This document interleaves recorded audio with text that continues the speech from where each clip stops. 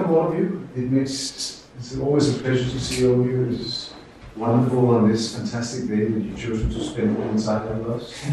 I can't tell you how excited I am to be able to introduce you to Peter, my brother in arm, and we've worked together for many years. Peter, I think, has the extraordinary ability of bridging many different fields. Not only is he a world-class double bass player, jazz composer, his latest album, I would strongly recommend listening to that on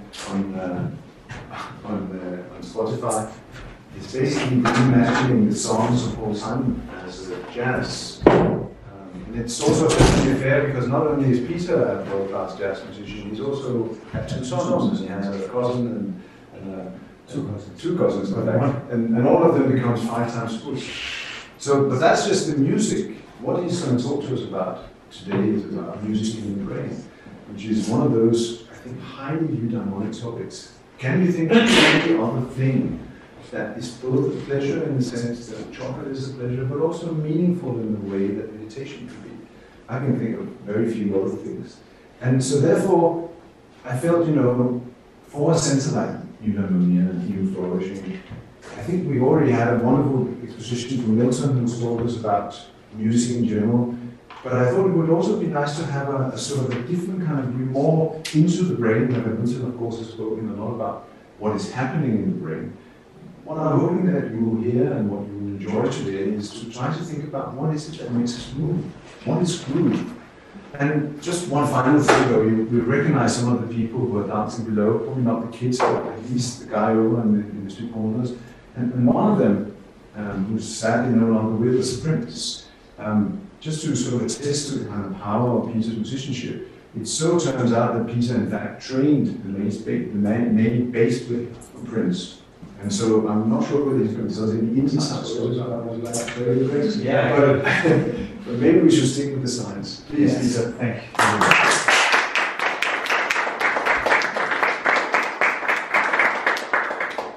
Thank you very much. It's just a pleasure to be here on such a lovely day in Oxford. No murders today, though. That's mostly what we know Oxford from, of course, in Denmark. All the murders being done according to all the series that you can watch on television areas. So what I'm going to talk about today is stuff that Morten and I have been working on for many years. We're doing this at the Center for Music and Brain. And just to tell you very briefly who I am, I'm a professor at the Royal Academy of Music, and I'm mainly a bass player and a composer. I play double bass. I've been doing this for most of my life, of course, and been, as I said, training, as one said, training a lot of different bass players. But I also have my master's in mathematics from Aarhus University and a bachelor's degree in French, and a bachelor's degree in music, and my PhD in neuroscience. So that's why I'm director of the Center for Music and Brain. What I do in the daytime, then I play at night. So that's basically how that came about. We are at the moment a little bit more than 30 employees in the Center for Music and the Brain, mostly PhD students and postdocs and some professors that you will see here, of which you recognize Peter and Morten here, but also the other Peter, as they say. Peter Keller, who joined the lab half a year ago, and Edwin Brasco, who has been also founding this Center for Music and the Brain. And the idea behind the center is actually pretty simple. That is that music is about addiction, and so is the brain. So what I'm going to talk about is predictive processing in music. I'm going to talk about how you can measure it using brain methods. I'm going to talk about groove and a little bit about polyrhythms and coordinated movements, because I also wanted some completely new studies here that you will be some of the first to see.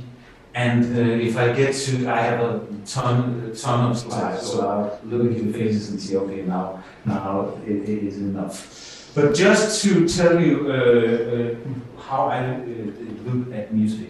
And just, I would like to do this, I always do this in my lectures, but I would like you to do a simple thing in music. You're going to clap what is known as 3 against 4. And that means that half of the audience, that would be here, is going to clap a 4/4 meter, and the other half is going to clap 3/4 meter. Leonardo has tried it before. I don't know if you have succeeded, but we'll try to make it do it. So if you sit a little bit up in your chairs, so that you actually get this to sound nice. I'll get back to why afterwards. So I'll be torturing you with this, and I'll start you off, and then you just continue, and then we put the others in. Okay? 1, 2, 3, 4. 1, 2, 3. Easy now, easy now. 1, 2.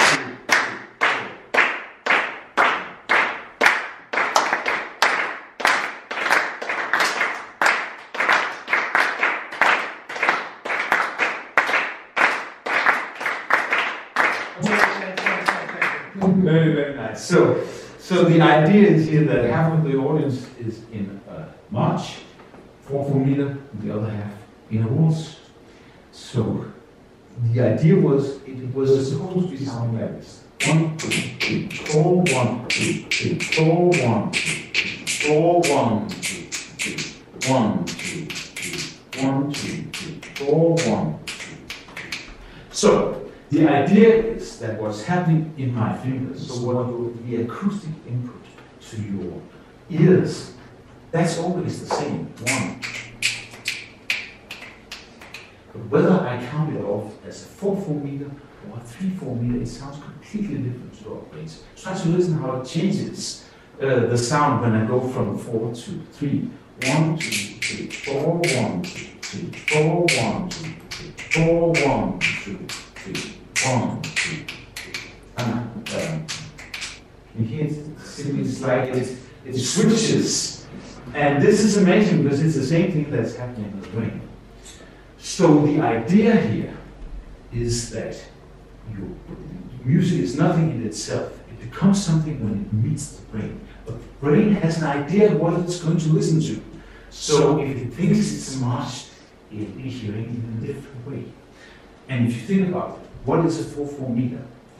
It's actually a way to predict the future. So it's 1, 2, 3, 4. Strong, weak, strong. It sort of keeps on going, right? So it's a way to predict what is the strength of the next beat or the accentuation. So it's like a framework to understand what the auditory input is. But 3/4 is a completely different thing. It goes like this: 1, 3, 1, 2, 3. 1, 2, 3. Strong, weak, weak, strong, weak.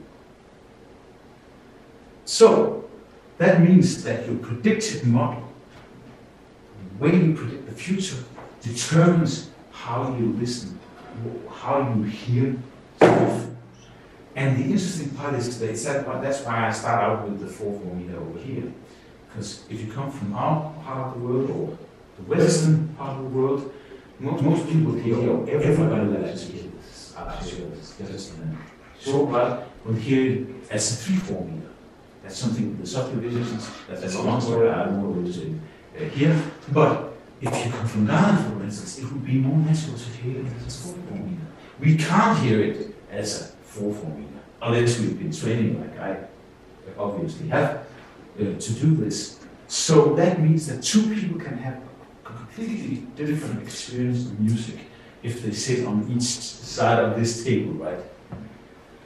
That means also that music is like a probe on how our brains cognitively work, because that means that we can actually study predictive processes by studying music. And you think about the latest theories about how the brain works, like, for instance, the predictive coding theory proposed by Carl Friston and other colleagues, then the idea is that what the brain is doing is that it's trying to make sense of the world by looking at, we get input, and then it tries to make sense of the world by seeing how well the input actually fits the model of predicting the future that it has. And if it does just fits the model, nothing happens. Because then we have a model, and then we can free up our resources to go do other stuff. But if something happens where these guys say, oh, you have a completely wrong idea about how this model of the future is. Then our brains will have to go, okay, is this dangerous for me, or is it something I could learn something from? So this is the whole idea about how we think about music. By the way, if you have any questions along the way, you feel free to ask. So, of course, what I was doing was what we can write very simply. Notate, or we can notate this as music, of course. It's easy to notate, harder to do, right? But the same thing actually happens if you think about this, this image, the Rubens vase, where you can see either the vase in the middle, and then you don't see the faces, it's only the background, or you see the faces on the side, but you don't see both the things at the same time. And that's of course what the brain has to figure out is, it has to make sense of music. Carl Friston would say it would have to infer the hidden causes of the input. The hidden causes, there's a meaning to what you see or you hear, but it's not necessarily in the input. Okay, just very new study that we did. This actually shows you that if you have Western listeners, then they will never, even though you speed up the tempo, they will jump from 1, 3, 4 to the next 3, 4 just at a different level. That means actually that this down here are the people who prefer to hear this, what you were listening to as a 4/4 meter. This is a little bit simplified, but this is basically what we have been showing here. So this is also very interesting why we prefer. Yeah. What does prefer mean? Prefer means that if you are asked to tap to a quality, it's easy. It's an easy study to do. What you do here is you actually ask them to tap to these bicycle rhythms, like what we just were doing, and nobody would go to their team, right? So this is just you just get them tap to this. And that means that would be how they would infer the meaning from this. You know. So this is what the brain, when you listen to a piece of music, the first thing the brain will start to figure out is what meter is it and what tonality is it. Now I don't have a piano here, but I could easily tell if you have a very da da da da da da da, for instance. You all know that song, and you all know that this is the tonality. But you might have been brought up in a culture where it was this tonality. Yeah, think of that.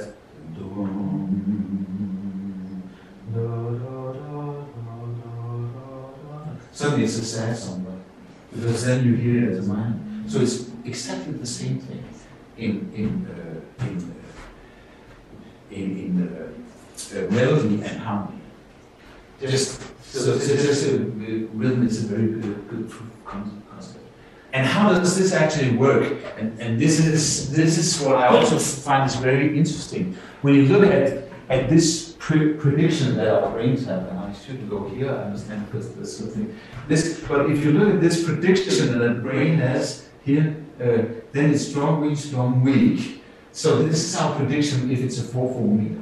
But if you then go to the subdivisions, you actually have the same structure here. Strong, weak, and these are, of course, the 16th notes, which are below this.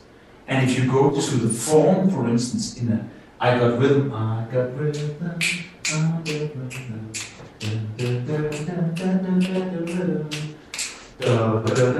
the next one is weak. So the whole piece is strong, and then weak, because that makes you want to go back to the strong. When you've been on the weak beat, you want to go back to the strong beat. Okay. So just to say that this is what I just was saying before, that the meter is sort of one of the predictive models we have for predicting the future in our rhythm, but we also have the same tonality. And this was just a study that I did, one of my PhD studies, or two of my PhD studies.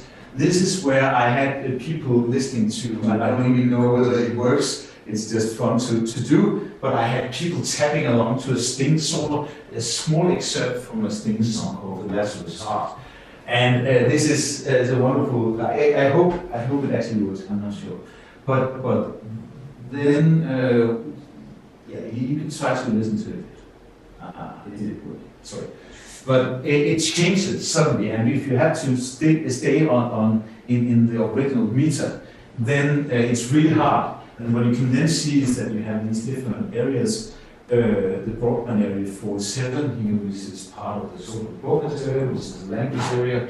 It's not that this has something to do with language. It's just very interesting that you need these very high level brain areas, the brain in order to solve this thing. This is usually used for syntax, right? And syntax is also putting things in order. So this is basically how you could think about what the brain is doing when it's doing such a complex thing.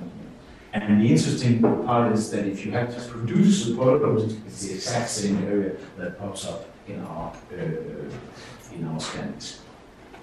Anyway, just to get back to the whole theory that I'm going to take you through today, everything is based on the critical coding of music idea here. And just to take it again very slowly, is that you have a model of predicting the future here in the brain, and then something comes in which might be music, and the brain will calculate the probability that the model that it has for predicting the future fits the given input, right? And if it doesn't, this will lead to some kind of new form of perception and over time learning, because then you need to have the new stuff into your model. So that's the whole idea about perception, action, and emotion and learning. We'll get back to that in just a short while. Also, just to give you a small concept, which is also very important, it's the precision weighting.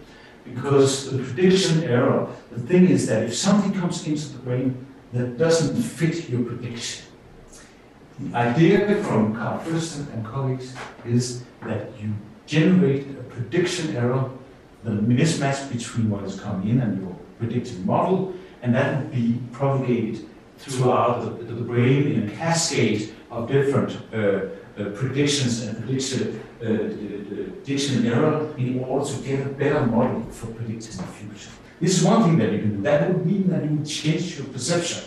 You can also do another thing, is you can act to resample the environment. That means that you say, okay, I'm not sampling this thing correctly. That must be why I have this prediction error. So then you might act to look at it from a different side. And you think, just humor me here, if you think about this as music, what you do if you have something that doesn't fit, you might want to tap your foot. I'll get back to that in a moment. To act in order to actually resample some other stuff from the environment. So certainly your foot will give you the meter if you know they come in with their stupid walls over here, right? Then these guys might want to. This is the right one, and you probably felt that tension when we were doing it before. So that's both perception and action in one model. Okay, so it's just to say that this is weighted by the precision, because of course, and this will get back to that, is that if you have something where you don't have a very precise prediction, then your prediction error, or the error, or the emotion here might be felt quite differently, less strong. Okay, so the idea here is, and this is something that is a drawing that Morten and I actually made for our big grant many years ago, I remember. And the idea is here that you have something that doesn't fit the 4/4 meter, for instance. Do da ga da da da da da. So you have a syncopation here that doesn't fit. So you will have this error correction mechanism in the brain, and that might lead you to tap the correct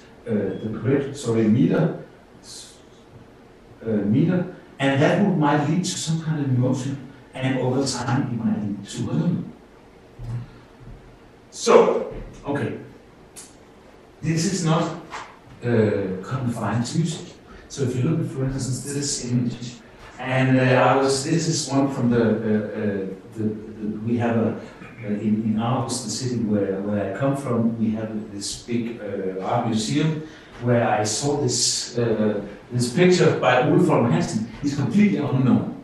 I looked him up at Wikipedia, and I think that he has 2 lines, and it says he has been decorating a lot of hospitals, and apparently also the Ukrainian flag. But anyway, that's it. But if you look at this, what are you actually looking at here? Probably most of you are looking at these 2 annoying bumps on this straight line. Couldn't the guy draw a straight line? And here comes something very, very crucial for music also, and art as a whole. Even though, because most of what we look at are straight lines, we only see what that differs from the straight lines. Our prediction is that this is going to be a straight line. So this is what we want to look at, right? So what art does, and it is that it creates prediction error which cannot be permanently minimized. Because next time you look at this, you'll still be annoyed about these 2, because still there are more straight lines in our environments than the other stuff, right? Exactly the same thing if you think about music. If I sing da da da da da, then you have learned from experience and from your childhood that the next note is this one, right? So if I go da da da da da, don't matter how many times you are listening to this, your brains will still go, oh, that's wrong. Even though you know it's coming, even you've heard the same piece of music 200 times, the brain will still go, something here that's not quite right. That's why we can listen to music 100 times, really good music, well done music. It plays around with our predictions in a way that we cannot permanently minimize it. Next time around, we still have most. Okay? And just to tell you a slightly more well-known thing, maybe also a little bit better, I also took this with my mobile camera. This was in Milan just 1 week before COVID broke out, hell broke loose. We got home, Henriette and I got home from Milano, and if you look at this is of course the Last Supper by Leonardo da Vinci, and it's just when you look at it, I really would urge you to go look at it or see it. It's so fantastic, and but this is a different thing. But if you look at this, what has he done? Well, he has made prediction error because he has this very, very nice line. You can see here you have an almost straight line, and here of course something happens here because you want to look at this one, but then you see this guy. What is it actually? This is kind of the prediction area that you just see on the Ukrainian flag at the moment. Right? Exactly the same kind of way to engage our brains through prediction. And just to tell you, this is this finger that is on the arm. Anyway. So, let's go to have a look at how can we actually measure this in the brain. And what I'm going to show you looks so simple when you see it, but it takes so long time to do. Anyway, this is what we have been spending a lot of time looking at. A very simple ERP component, which is called the mismatch negativity, NMN. And that's an objective marker of auditory prediction error. And for instance, if what you do is that you put electrodes on people's heads, or you scan them with a so-called MEG scanner. This is an electroencephalograph, of course. Most of you will know what this is. You measure the small currents that are going in the brains, and you can look at you get this kind of brain waves. When people talk about brain waves, they often talk about something else, but this is basically the waves that you get out of it. And what you can see is this is the diffraction when you hear a deviation from a pattern. And the most simple one is, for instance, if you go like this.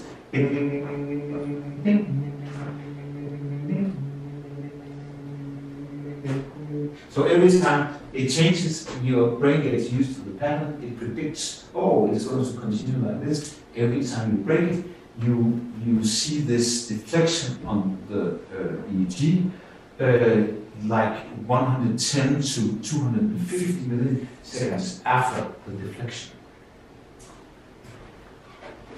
So, this is of course a survival-related mechanism, because it's of course important if you think about the people living in the rainforest. Long time ago, for instance, they would have to scan the system would have to scan the environment and figure out what kind of what are the patterns that are just normal and that I have to get used to, and when could it be dangerous to me. So this is what happens, and now I was talking about precision weighting before, because one thing that of course also can be studied by the mismatch activity is that here in the study by Marta Garrido, who did this together with Carl Friston and colleagues. So what they did was they had a lot of sounds, something like this, and then they would have these sound in a narrow band or a very wide band. And then they would place these kind of outliers. And if you place outliers in a narrow band, you get a very strong mismatch negativity. This responds to outliers or deviations. If you put them into a more broad band, you have a smaller mismatch negativity. So that's just to say that this is the precision that you get. You have a less precise prediction, and then you get a smaller mismatch negativity. And we did this, but in a more musical way. So we had these melodies with low entropy, very simple.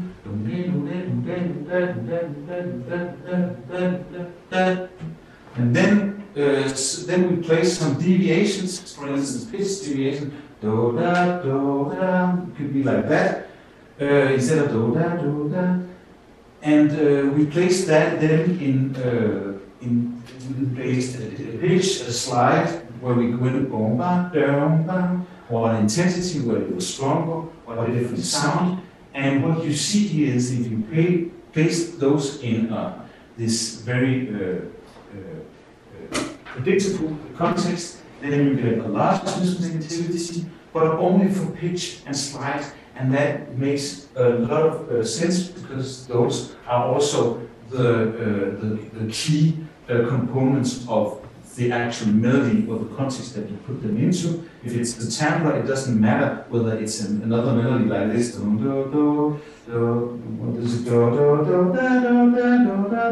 so forth. So if you put it in this very predictable context, you can actually see how the precision weighting works.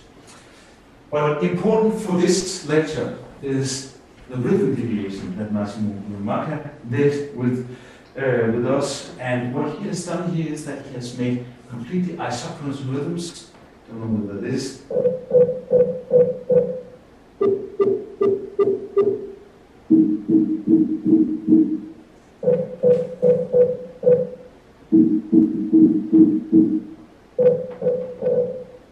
Okay, so if you put this, it's very obvious where the deviations are.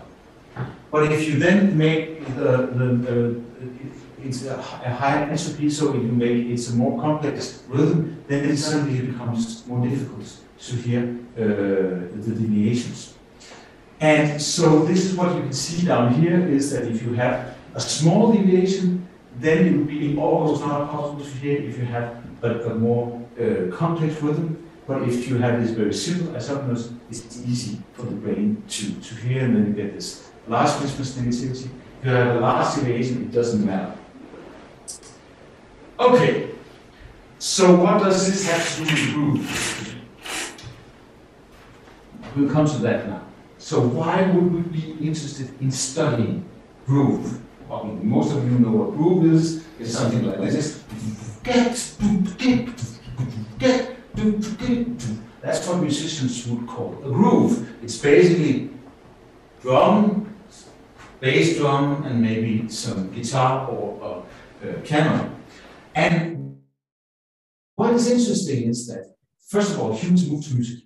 They move in time to music. And this is evident for every one of us, but animals, they just can't do it. There are some very few examples of animals that are able to be trained to do it, but most animals would have no idea. If you do it with apes or monkeys, they are so bad at doing this. They basically cannot, if you just play boop, boop, boop, boop, and make them try to keep the rhythms like all of us would be able to do, they'll be late all the time. And because they are not predicting, and it takes half a year to train them or something like that to do this, and they'll be always be late because they'll be waiting for this and then they'll go ahead to do it. So this is not easy. Something that is special for the human brain. Also, the human perception, of course, has the potential for rehabilitation. So, for instance, in Parkinson's disease, most of you probably know what Parkinson's disease it is. That is, they have difficulty with Parkinson's disease, then you have difficulties in moving, and you have difficulties in starting to walk, for instance, and finishing walking. So they'll start to walk, but then they'll have difficulty in not getting the water. Right? So, and sometimes they freeze like this, and then you know for many years that you just do like this, and then they'll start to move again. It's almost magic. So this is also something that would be very interesting to try to understand. And it's relatively unique to human beings, as I said. So anyway, what would a groove be? And I just took this, there are so many. Usually you think about James Brown when you think about blues, but I like to have a little bit of beats here. And this is of course not a beat, but it's this Paul McCartney film. And yeah, you just listen to it and then I'll tell you afterwards why it's grooving.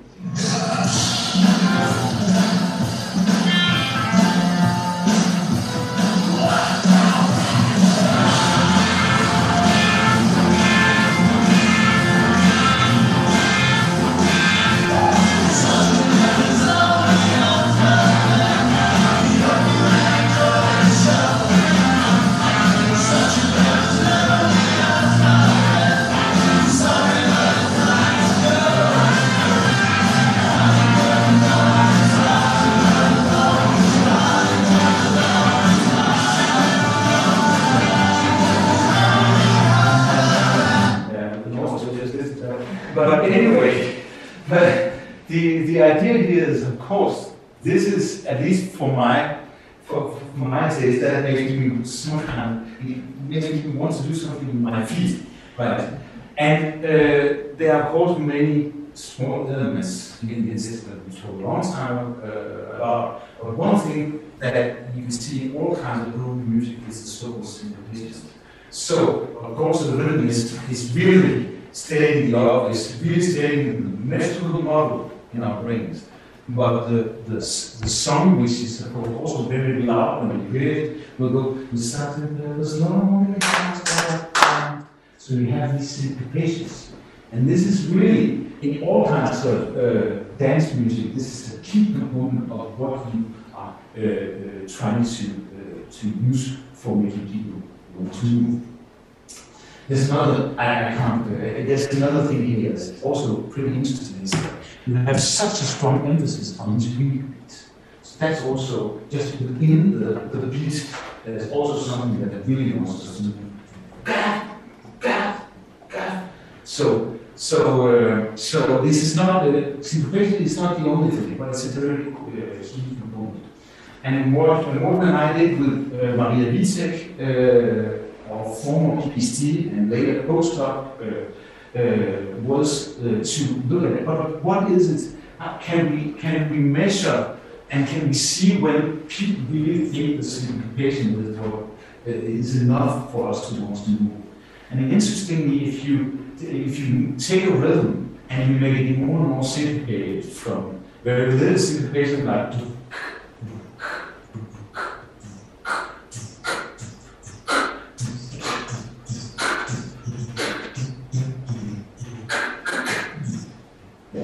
and left. This is how we did this study. And if you then ask people to do this was an internet study, then there's this very narrow band or sweet spot where you want to move and you feel pleasure to do this.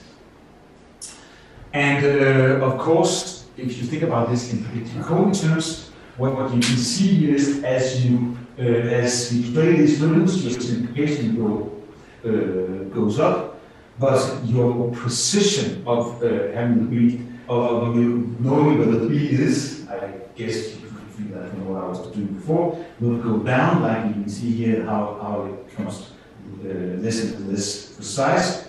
And if you actually just time these two curves, you get, most of you can see this in the view. So you can explain this directly by using the predictive coding theory here.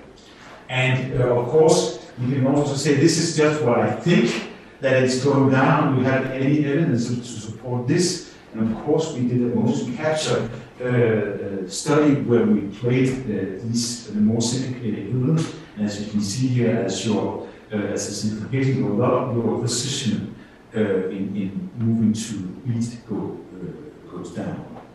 And I did another study with Kostas Karagiorgis from England, where he's a sports scientist, where we try to teach people to dance.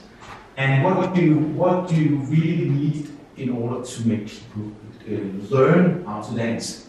You need the simplest rhythms possible. So even if it's much more fun to dance to salsa groove, it's not good for learning. So, and these were professional dancers.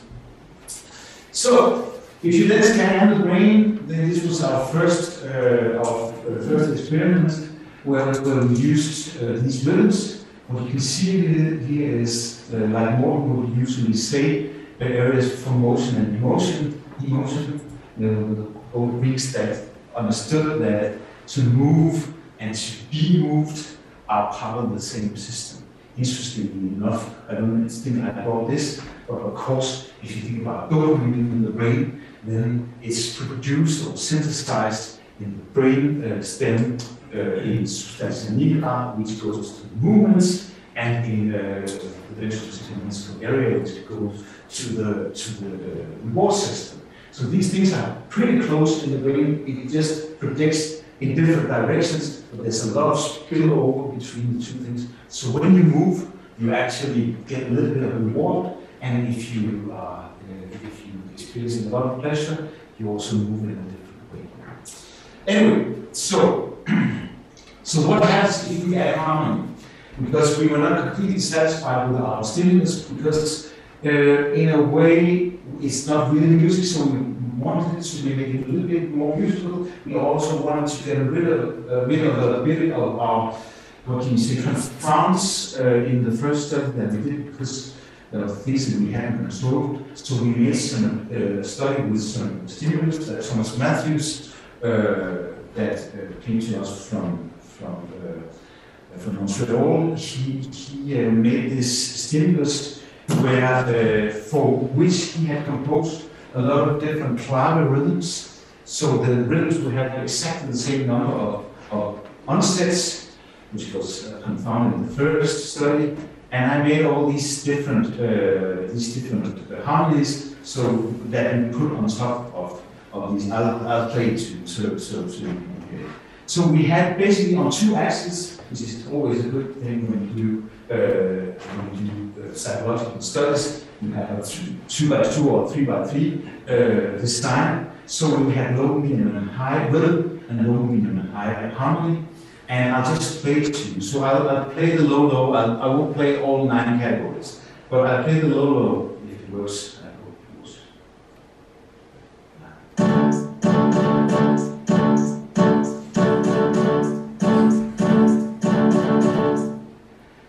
You may find some Danish people who will actually move to this. And in the other end, now you have very high complexity along both axes. Okay.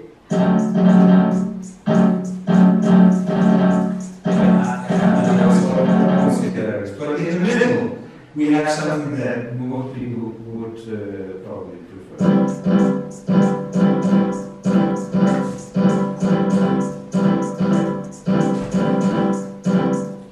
Anyway, when you then look at what happens in the brain here, is first of all, you see some of these beat generating areas in the basal ganglia, deep brain structures in the putamen, the caudate, which is also super close to the reward system. And he also and we also found some some areas in the medial orbital frontal cortex here, which are part of the reward system. So again, you have both for pleasure and movement areas in the brain. But very interesting, if you then look at, if you compare musicians to non-musicians, you can see that all these areas in the premotor areas, things that are sort of the things wanting to move, probably, because you're lying, you have to remember you're lying in a brain scanner, in an MRI scanner, you're not supposed to be moving. So these are premotor areas, and you see those very much more prominently in the musicians than the non-musicians. That fits with other stuff that we also are doing that I'm not going to talk about today. So this was very exciting for us. And when we then did a mediation analysis, because we would like to find out what are sort of the contributions from the pleasure and the wanting to move. And then you can see that the harmonic complexity, that works on our pleasure ratings. So in general, we just, if we like the harmonies, we get more pleasure. And through the pleasure ratings, it works on our wanting to move. So that's probably why we're not only playing at one kit when we want to do that dancing, we also want bass and we also have sort of chords and so forth. But the rhythmic complexity works also, of course, on the pleasure ratings, but directly on our wanting to move. So this makes a lot of sense. But what then if you look at harmonies alone? And this was a side study that I did. And if you look at harmonic complexity alone, you can see if you then put another one, and just an uptake, the low, medium, and high from before, and then you can see that from musician, they prefer the medium, the complex harmonies, but non-musicians, they are kind of equal from the low to the medium harmonies. So, yeah.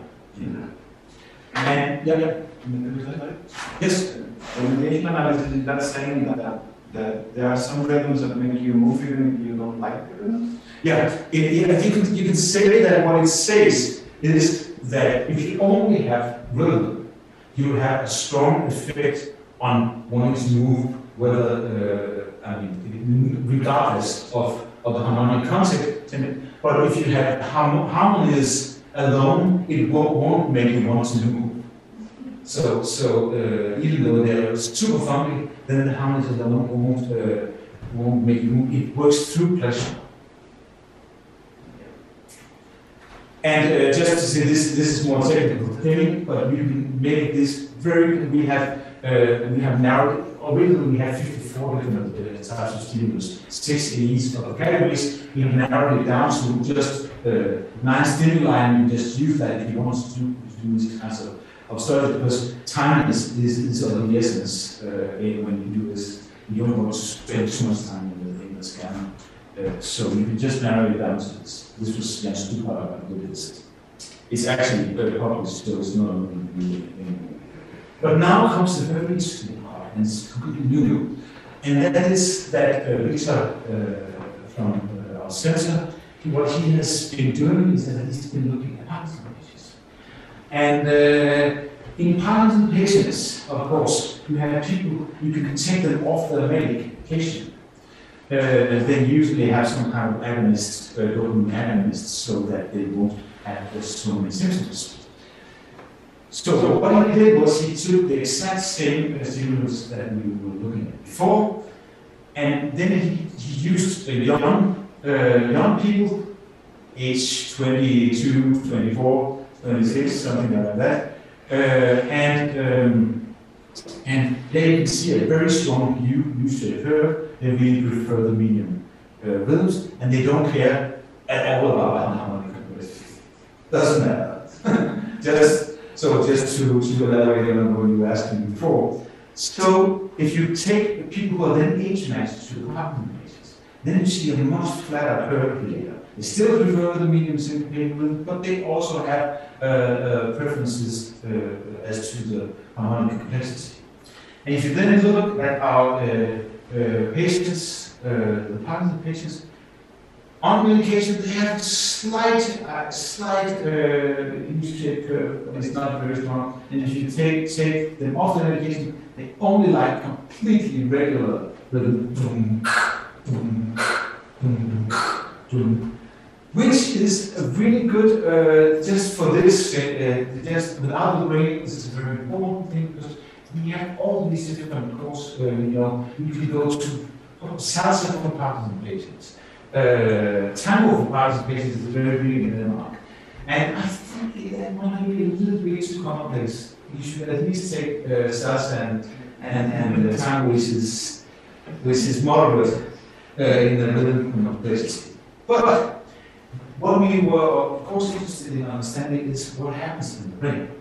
Now, we wanted to, or this was Spitzer's idea, and this is a very, very good idea, that is to add an isomorphous condition, because otherwise you won't be able to see difference in the U-shape between people with Parkinson's and healthy Parkinson's controls.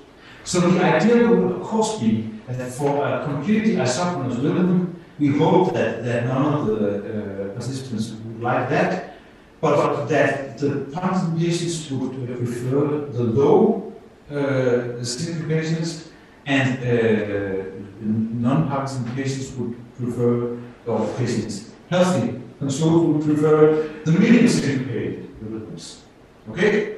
And what did we get? We got exactly that. Parkinson patients prefer, as you can see here on the right, they prefer the low syncopations, and healthy controls prefer the medium syncopated rhythms. Okay, what happens in the brain? And this is really exciting. It hasn't, we have just gotten these results, and I think they're super exciting. Think about the healthy controls. What you see here is connectivity analysis. And it's where you do all the auditory, sensory, motor, and reward systems in the analysis. And what you can see is that for the isochronous rhythms, then you see only auditory system. But once you get low syncopation, you see also the premotor areas of the SMA. And for medium, that's where you see the strongest connectivity in these healthy controls, and you see this exact same thing with the media or the SMA here. And when you then get to the highly syncopated, it disappears again, the motor system or the premotor areas. But for the Parkinson patients, what you see here is that you see most of the connectivity for the low rhythms. And when you then get to the higher end, you see anti-correlation. That means that if you play things that are too highly correlated, their premotor system will just go, oh, I have no idea what's actually happening. So, that was the story about the group. But now I would like to take you to a completely new thing that we have just published, the behavioral studies in scientific reports, and I will have to use you a little bit again. I will have to teach you a little bit of Danish. So what you had to learn how to, you had to learn to say tro me so lo, tro me so lo, tro me so. You're really fast. That's really fast. That means drum solo in English. So that's of course why you have to clap drum solo. When it goes like this.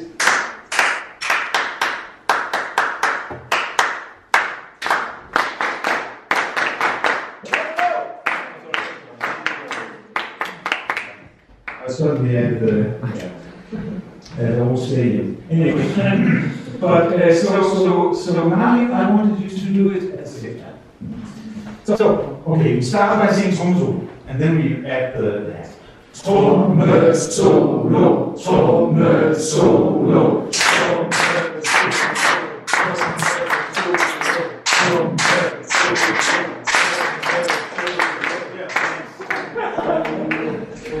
Yes.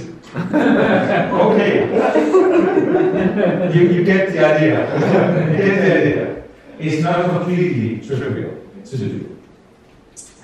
So, what I can teach you this, but that's a different kind of talk. But what if we switch so that now, of course, Tromsø is of course just going 1, 2, 3, 4, 1, 2, 3. So now if we do that with the hands, and then we do the rhythm, da da da da da, da and so forth with the mouth. Let's try to do that. We start with the hands.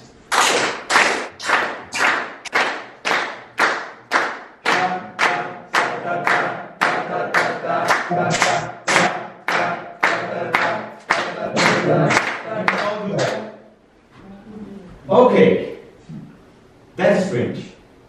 So what we did was that this was my PhD student Signe, who has been doing this over the last 3 years.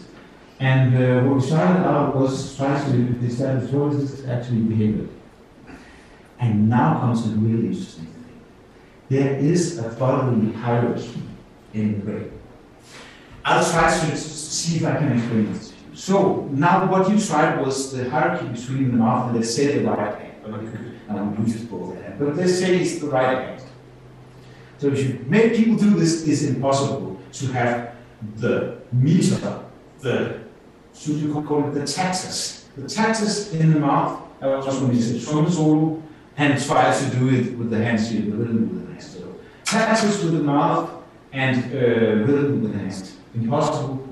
The other way is super easy.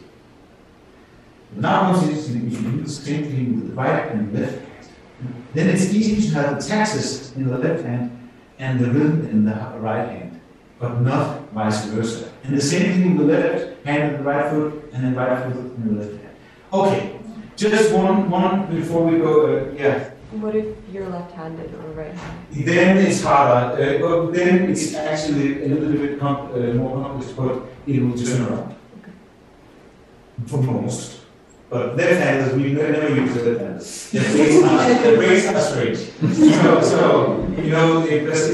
for instance, for right-handers, every right-hander would have their primary languages in the left part of the left hemisphere, but for 15% of the left handers it's actually shifted, but not for all. So that's why for cognitive research, this kind of cognitive you usually use left handers. Of course, this could be an interesting question in itself, but hard to do it. Anyway, just to say, good question though. Just to then say that if you have, for instance, from just one take-home message from this. So, rhythm here, taxes here. But rhythm here and taxes here. And rhythm here and taxes here. And you probably have, at least I know that when I started my PhD, it was a normal thing that people would say, okay, the left hemisphere dominates the right. That's sort of I don't know how much data that is, but that's something that somebody must have done. This shows that this cannot be the case. Because the only dominance, it depends on which kind of effectors you are actually using in your body to produce this thing. And that will also mean that for some things, the rhythm, for instance, if you have the rhythm in the left hand, that will be dominating. So the right hand should be dominating the left in this condition. So just to say, this is very, very interesting. And this also means what you were experiencing when we did the first thing that was hard to do was some kind of prediction error that needed to be done. That means that there are things biologically, or maybe learned, I don't know, but probably biologically, in our brains that creates some kind of prediction error that we're not aware of. And this has big consequences also for music pedagogy, for instance, or other kinds of pedagogy. And the interesting part here is that we started and we had 20 participants in each group, non-musicians, amateur musicians. But honestly, we would only have had to have 2 in each group because for everybody it's the same. It's not like it's a statistic. We had a hard time because we didn't know how to do statistics on stuff that didn't had there was no variation in the data, at least not for the mouth and the hand condition. But of course, if you make the rhythm more or less hard for musicians, it would be pretty easy if the rhythm is really easy. Yeah. But if you make the rhythm just a little bit harder, like what you just was doing here, it's still much harder to do it against the hierarchy in musicians. So, and this is funny because I remember when I was taught the piano as a kid, we were taught to say, yeah, you have to count off with your mouth. 1, 2, 3, 4, and so forth. It's super hard. And I don't think that any piano teacher has ever thought about this, how hard that is. That's something that you should actually train separately if you want to do that. And this is of course not published yet, but what you can see here is again, if you want to go against the hierarchy, what you need to include is the SMA. This is when you have to do something that is against, which has to sort of resolve this prediction error by acting, then you need the SMA and the inferior frontal gyrus that is also shown in our polyrhythm studies. Probably also the initial, which is very close to inferior frontal gyrus. Just to give you a little, because I have a little bit more I want to show. It's not going to take long, but I'll give you a little bit of a break because I'll show a guy who can really do some stuff with his body. But the interesting part is he goes completely with our hierarchy. What we're going to see here is that he's a rapper, he's doing all this, all the sounds come from him now. So what he's doing is that he keeps the beat with his left hand, just straight, that's how it's supposed to be, and then he has a coin in his hand where you go, so he can use, so he can use the snare drum and the bass drum with his hand like this, and then he raps at the same time. Yeah, and now I'm not an English speaker, as you can of course see, so I don't understand what he's saying, but don't listen to what if you can actually understand what he's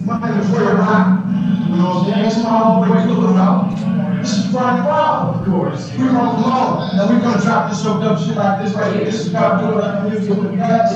And it's all in the act. Just check out the things out, and we got right here. So that's what we're doing.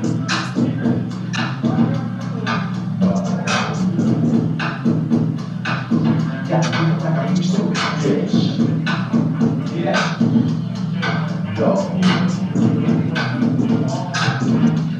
Like I'm used to.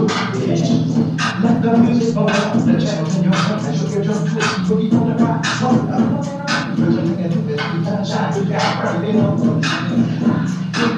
Get that back from the brush my cheek. Get to the river. See the cheek. Then we work up the drug. You know that. They bought it. So on the top. I got a problem. You got that. You tell. And I can't. So I just every second. So you can say they came out on, but super free. It's kind of. Did you understand what he was saying? Yeah, okay, that's good. Anyway, so just an interim conclusion.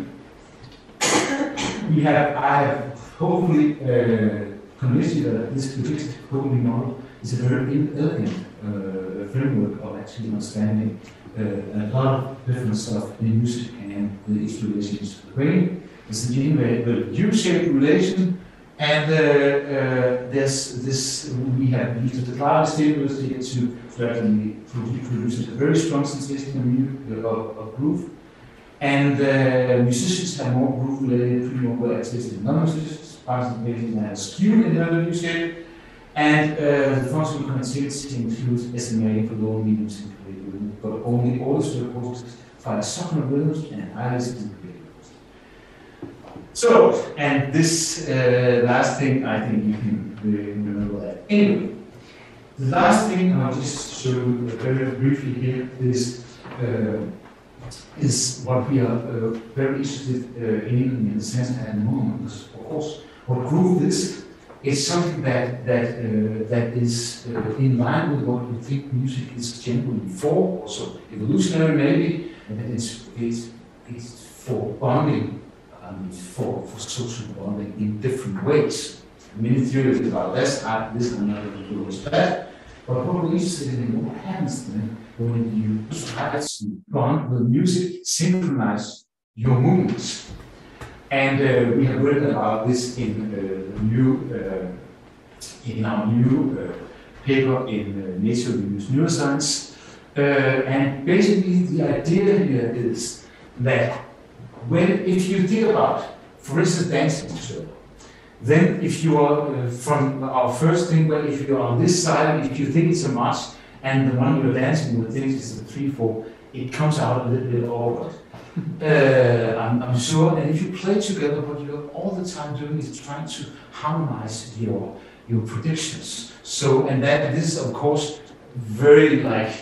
If you think about predictions like 4/4 and 3/4, it's a very crude way of looking at predictions, but there are many different things. And when I play jazz, for instance, with my band, then we are always thinking about what is going to happen just in a little while. Because, for instance, if I play and the piano player for this bit, then I'm looking at where it's going, so that I know where to get in, right? Otherwise, I'll never get to play some other stuff than this. But this is basically, we are always trying to predict what the other people are doing. And often when we come out and listen to, for example, a piece of music here being recorded, then we'll go, okay, was that really what we were playing? Because you don't really listen to what you are playing, but what is the possibilities in what they're playing. Anyway, so this is the basic idea about this, and you can, of course, there are many different predictions that you will be interpreting.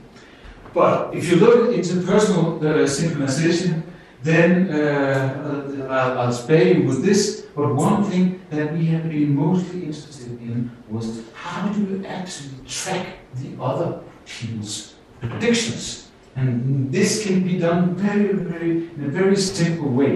And one thing that there are different theories about this, but one thing that you can look at is the beta oscillations in the brain, and I'll get back to that just in a short while. What we have been doing for many years is we have had these things where we are finger tapping together. You put people in two different rooms, you put headphones on their ears so they can hear what the other person is doing or not. I mean, you can manipulate these things, who is listening to whom, and so forth. But and then you simply look at the tapping. And when you look at the tapping, you can see that most people do this, what we call, they have become hyper-followers, so that they are adapting on an attack-to-attack basis to the other person. They think they are keeping the tempo. The instruction is you have to keep the tempo and synchronize with the other person. So even though they think they're going tick, tick, tick, tick, tick, what they're actually going is that they're going, if they're going a little bit fast on this one, then the other one is going a little bit slower, then they'll slow to the next tap and the other one will go a little bit faster, and then they'll be oscillating like this. This is kind of strange because this is not what you think you're doing. So this was Ivana Kondalinka's first study that we did many years together with Chris Frith and Prof. Then we had this study that we did later, which was, we were thinking, okay, what then happens if you give people oxytocin? Oxytocin is a love drug, there's a lot of things, that should increase social bonding. And what happens if you give people oxytocin is that you can see that when they're tapping together, they're actually synchronizing better when they have had oxytocin, but they are worse at keeping the tempo. So you can't use it for symphony orchestra, even though you would like to. But anyway, And what we then did with Ole and Heli was that we were thinking, but what happens if they start out with different predictive models in their heads? So one person start out with a 4 meter, and the other person is thinking it's a 3-4 meter, but they're tapping exactly the same thing. So one is tapping a polyrhythm, the other one is not, or they might be tapping, or both be tapping polyrhythms and so forth.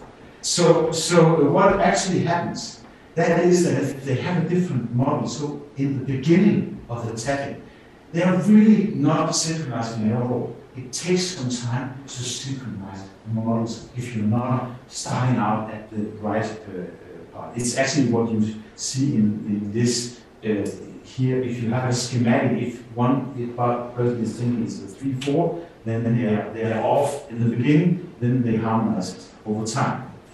Okay, but which are the synchronization relationships? And they are basically, first, Ivana's studies show that we had most of the person with this mutual adaptation where you do this, but in other instances you have a leading following thing where one person was always tracking the other person, and that's of course something to do probably with personality and so forth. But interestingly enough, in Ole's study, we also have very good musicians. And if you do that, then you find a certain population that will actually both be leaders. So they start out and they'll say, okay, I don't care what the other guy is doing, I'll just be leaders. And yeah, I also know people like that. but the interesting part is they were all drummers. Not these two, which are, by the way, my drummer here, actually, he's very organized. So, and this guy, of course, whom I would like to have in my band. But basically, they were all drummers. So drummers, what are they? What is their task in the band? The task is to disregard any kind of incoming information and just keep the tempo right. That's what you want the drummers to do. At least as a baseline. And that was what they were able to do, and they didn't drift so much that they were actually had to readjust in those 32 beats that they were doing.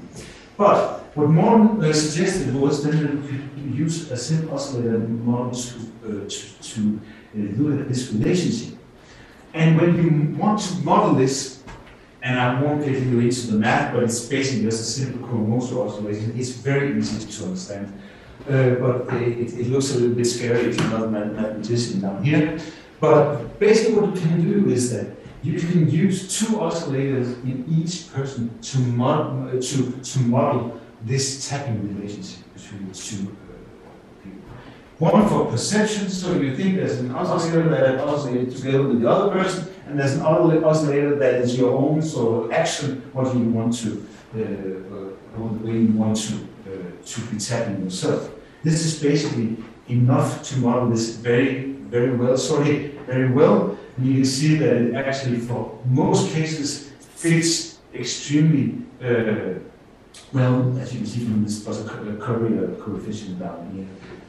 If it's more than 80, it's a very good fit for this. So you can model both leading, mutual adaptation, and leading following. And if you then look at what happens with EG breaks, you can also see that if you compare the mutual adaptations to the leading couples, then what you see is networks for perception and action being engaged in these mutual adapters, which of course means that they will have to sort of mediate between what's coming in and their own timing. And now, because it's the last thing that has just been published, which is very, very interesting study. Mattia Rossi came to our lab. I think his actual name is also is misspelled on my part. I'm very sorry, but he came from EPIM, which is Mark Levin's lab in Belgium. And what he brought with him a very nice idea that we refined what he said was that what happens if we have two different metronomes? So we have two people, but they are tapping at different metronomes, and metronomes that are just slightly off. So if you think about it, it takes 32 taps for you from your complete synchronization until you're back where you started. So you have to think that they are tapping, but then they are drifting slightly apart, and then they end up tapping together. And then you can copy them either visually, they can have them look at each other, even though they know that they have to tap to their own beat, or you can make them listen to the other person also.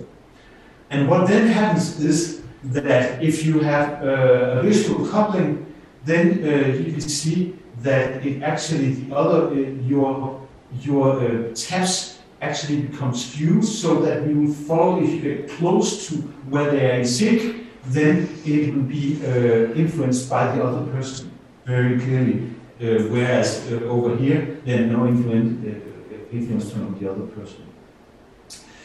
So, but then you can look at the beta oscillations. And the theory about beta oscillations is that if you, for instance, tap, then the idea that is that you have these super fast, if you have a tap, it might be 2 hertz or something like that, 500 milliseconds or 500 milliseconds per beat.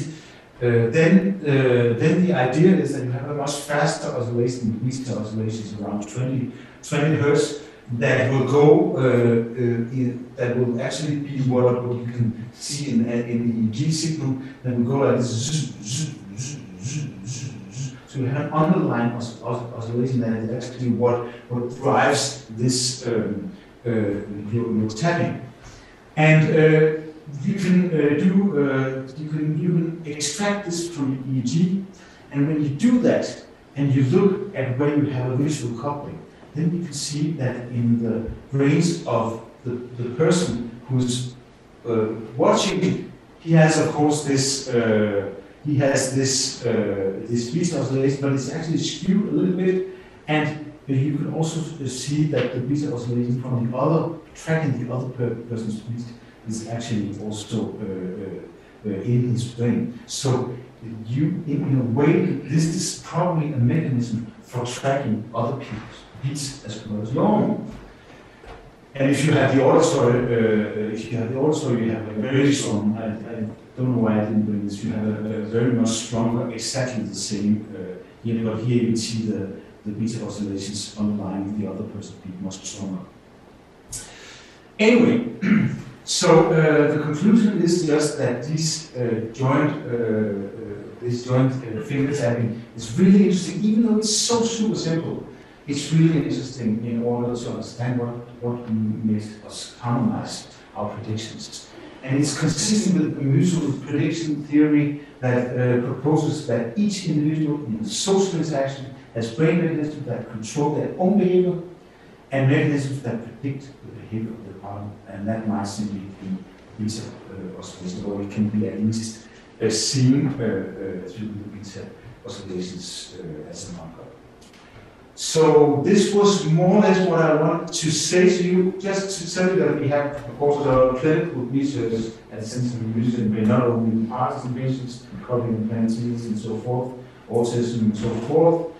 We are also very interested in what can this be used for instance, when for musical pedagogists.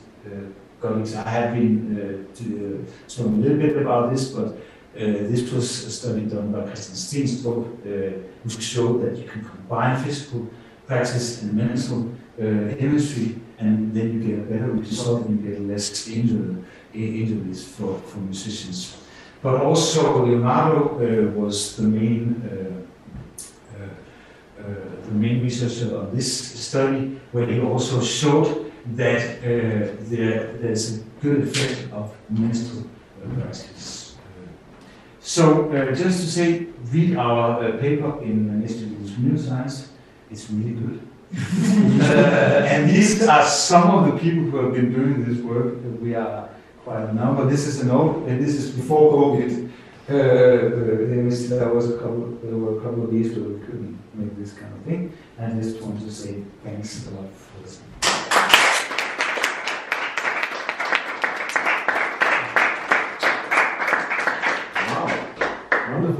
You didn't know you Yeah, no, it's amazing. Yeah, this is very much, of course, been our dream for a while. And I think, our dreams sometimes come true. So I think we'll take some questions. I have the right to pose the first question, of course. So in your view, why is it that music makes us flourish? An easy question, just, for Tuesday afternoon. Yeah, that's a long story. I think it is important to realize that there are universal reasons for it, probably the way we are done as a biological human being. There are also cultural things, and there are, of course, very big individual differences. I remember, because when you're a musician, you often think about music in a slightly different way. It's not necessarily the pleasure. I had many years where I thought that the pleasure of music was completely overrated. I'm a little bit back to where I started, but otherwise it would be hard to explain why we've been doing all this stuff. But I think that these three things are the things you have to sort of separate and look at. So when you, as a musician, when you then get that, and of course it's true that a lot of musicians are so perfectionist that it's hard to actually get into the zone. But when you're in the zone, what do you think is happening in your brain? Yeah. I mean, because of course, what happens when you showed us the groove, right? And once you get into it and you start moving your body, if you get into that space, is that communication? Is that, what's going on there?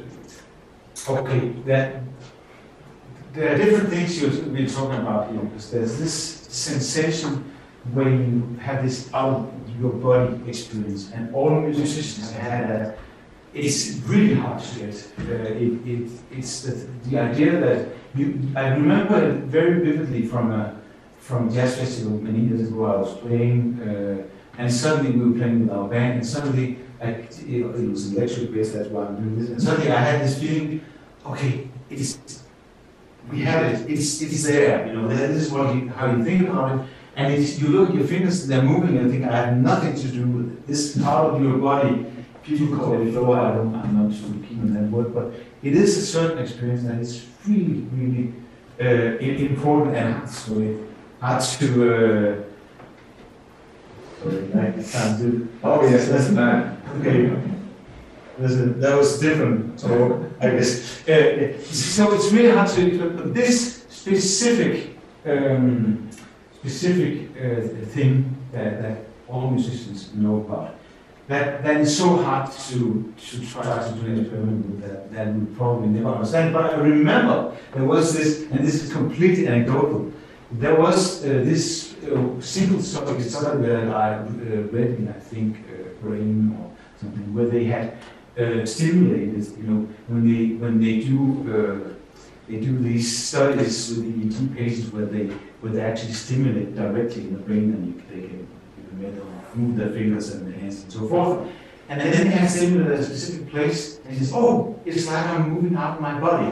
It's really nice, he would be saying. So I'm seeing myself from above, and then they took it away. Then they tried to stimulate us. Like every time they got back to the same place, they would have this kind of experience. So I think there just might be something that is in the brains. So you're talking about ego dissolution, really, right? You're talking about not being. Maybe. I don't know. Yeah. Is it similar to golf? I know you and I know that you talk about the It's definitely not. It's definitely not. Somewhat similar. I would really like to meet the person who could make the experiment. This, of course, is TBJ, is that the place? I have no idea. It's many years ago. I read it as a PhD student. I was just thinking, we won't get it there, but this might be something. There might be some anomaly in our brains that can really do it. Of course, there are a lot of the reward system things that we know a lot about, which is, of course, implicated this dopamine release and so forth. But Yeah, because one of our students is doing this study on ayahuasca and music together. It would be interesting to see what we might get out of that. But I shouldn't be anybody else? Yeah, I think the question there. So you spoke about predictions as a foundation of groove.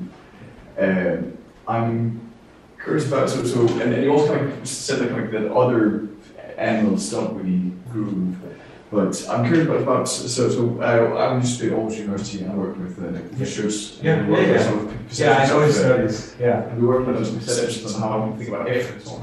So like sometimes there's grooves around us in the world, where sometimes grooves about efficiency of movement. So if I were to run, like if I submit with my right, it's much more efficient for me to move in time, as it were. And just like if you go to like a construction ground, there's like maybe like a hammer that's going sometimes up into the ground. Sometimes you have machines like a cutting machine that'll be making its own groove, and it'll be sort of funky, because it would be super inefficient if it wasn't like happening in a certain regularity, which might mean that other animals could also like move with the groove. Maybe they don't do it to see it out on purpose, but if they didn't, then it would be super inefficient. Like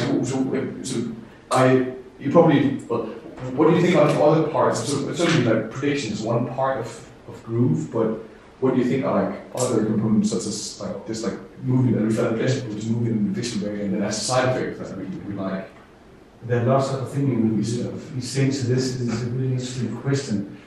I think as for efficiency, the whole idea that music is one of the ways that people can actually interact in larger communities than we were supposed to be doing.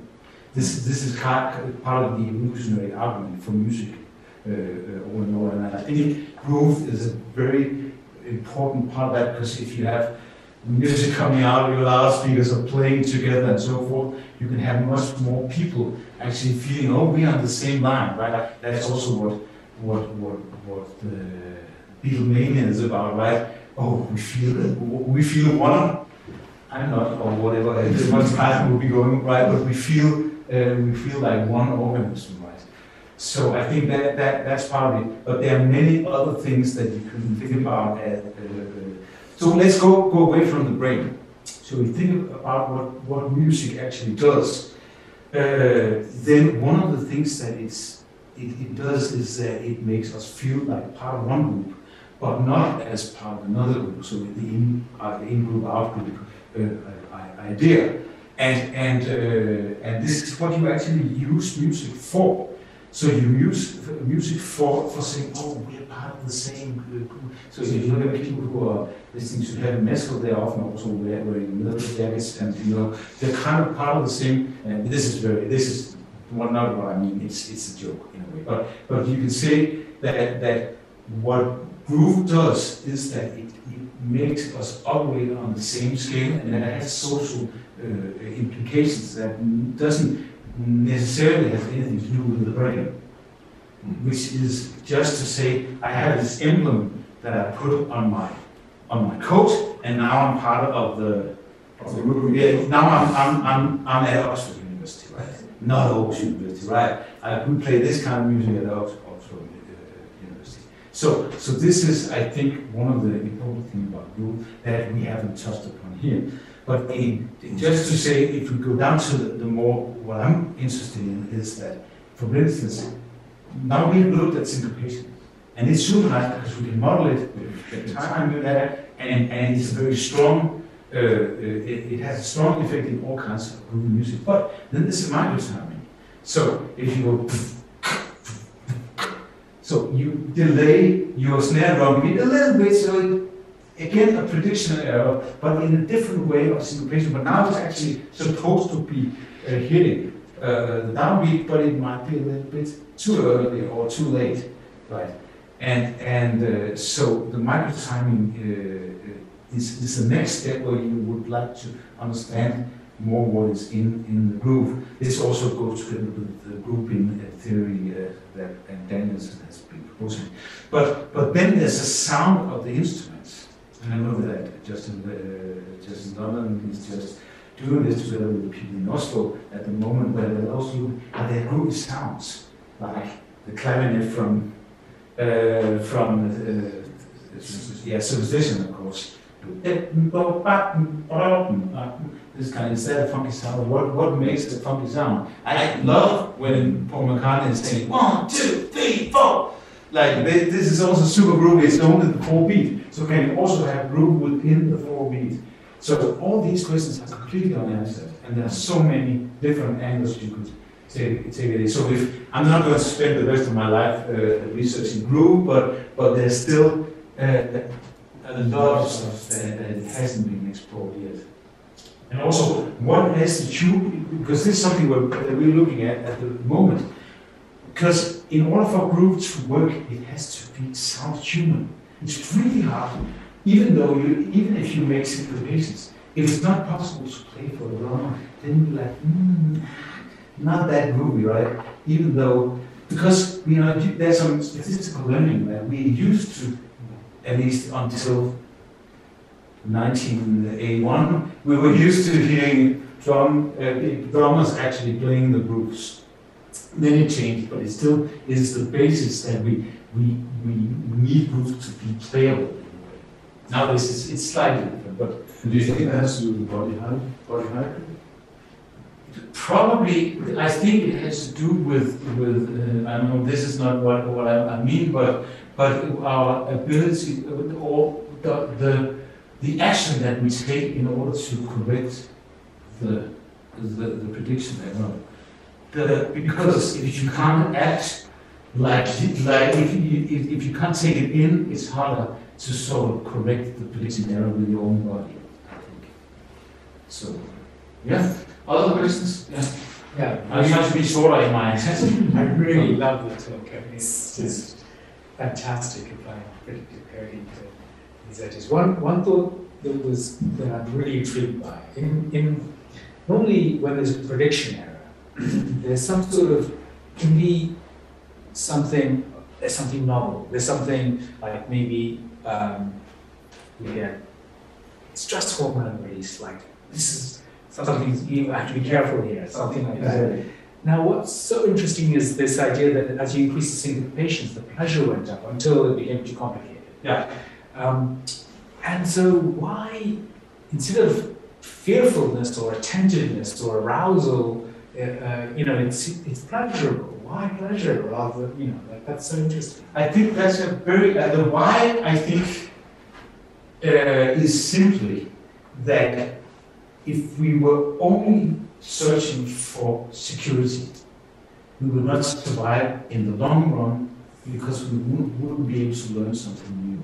You know this from, of course, of Vuust studies, where if they give the monkey, they teach the monkey that they get some nice juice when the light is, they have lights and then you get the want or the craving for the juice, and then when you give them the juice, nothing happens because it has been conditioned to do that. Right? And if you then give them some juice they don't expect but they like, then it drops a little bit, and then it goes on again. So now you get actually predict incorrectly, but you like what happens.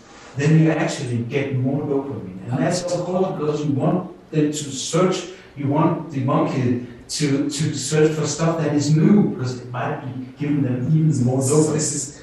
This is like the pleasure of novelty and learning something new. Exactly. Surprise. Yes. But I think Carl Christian would be very strong on not calling what I'm talking about now for the same kind of prediction error that he's talking about. Because this is reward prediction error, not completely the same thing, because the prediction error in Carl Christian's formulas are strictly, they don't have a value, they're strictly mathematical. So there's a side thing. But basically, I think this is what happens. You of course also know of these monkey studies where you cheat the monkeys. They have two different buttons that they can press, and 70% of the time, if they press this one, they get their reward, and only 25 here, and they learn this very quickly. But once in a while, they just go on the other side. It might have changed, right? So they'll always be curious for something new, and I think this is a very important part. That's why we need this kind of prediction error in order to have a fulfill. I think more would call it Eudaimonia probably in this sense. So I think this is part of course, a very complex system in the brain but that we make sure that we do different stuff so that we, in the end, survive it. And then it's even more bizarre. That of course, we can listen to the same piece of music again and again and love it every time. Yeah. I try to explain that just in the beginning, right? Just to clarify this, is that if you think about the tonal or the authentic cadence, for instance, bum bum bum bum bum, and 70% of the time in these corpora that you use for doing this kind of studies, 70%, around 70%, I think it is, it will go like bum bum bum bum bum. So this is what you will be used to, but once in a while, bum bum bum bum bum. Okay, so every time this one comes, it'll be a surprise to the brain because statistical learning from very early on has told us that. But this is cultural, of course. This might be completely different in different cultures, but has shown us that so every time you listen to this, I can sing it again for you. Bum, bum, bum, bum, bum. Now, there's something in your brain that it's different, but it's kind of nice. Just like the monkey who gets the wrong tune for it. So I and for that music is a super pure way of continue the question. Playing around with prediction so that it maximizes the brain. And for that reason, contrary to, for instance, the movie, when you watch a movie once, it's bad and you never watch it again. If it's really good, you might watch it one to test it to see if there's a difference between dancers. Then you probably wouldn't watch it.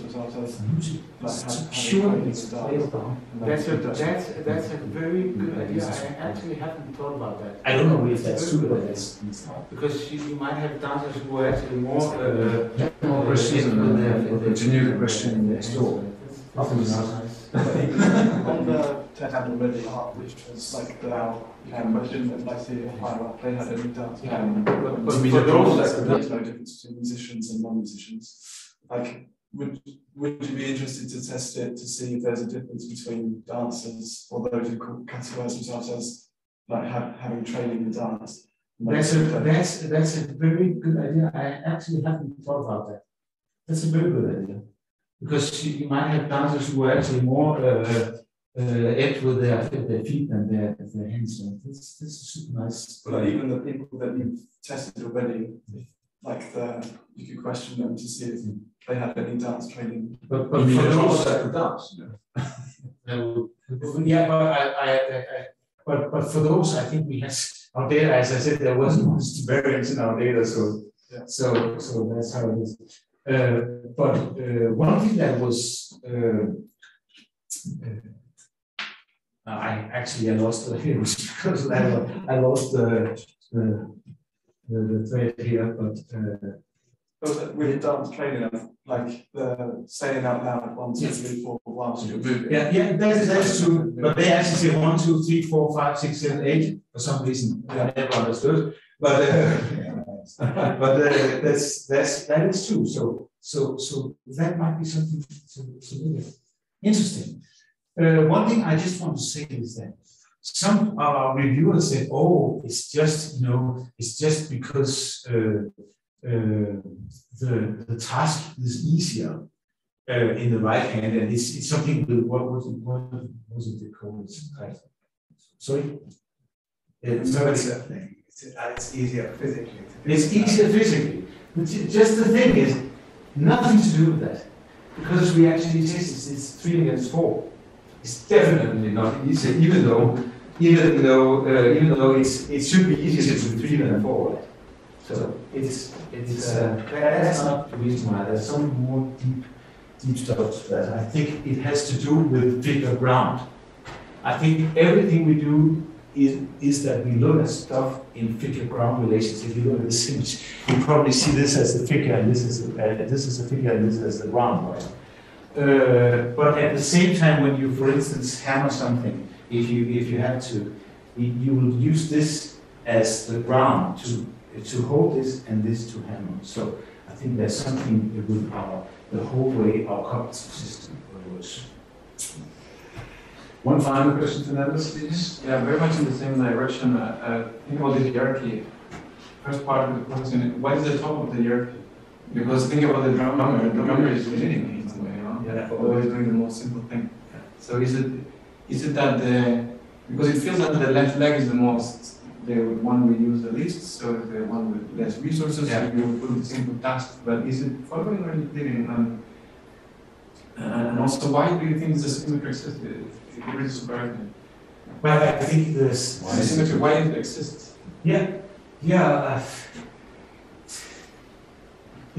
think, as I said, I think the why is that we have a need for understanding the world, and therefore we understand the world in figure ground so that we know what to focus. That's something with attention.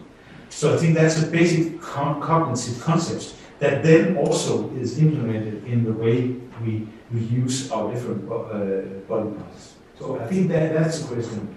That would be my answer for that. But the answer for the other question is, there's a wonderful article by Prof. and Andreas Webster, with the title is what is at the top of the what is at the top of the top or something like that. That's the title. Of course, if you think about the predictive coding theory, right, you think that something comes in, there's a prediction area, it gets forwarded and it creates a prediction area at a higher level, which creates a prediction area at a higher level. Where does it end? Is there something, what is it called, the homunculus? Is there something that actually, where it stops, where does the box stop? And I think their idea is a little bit crazy, but funny, is that it's actually there's a top interaction, so it's something with a larger network of people.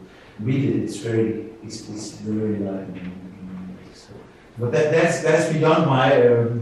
I mean, as soon as we get to consciousness in this and that, so that's where my interest stops. Well, you've given us a lot of food for thoughts. Thank you again.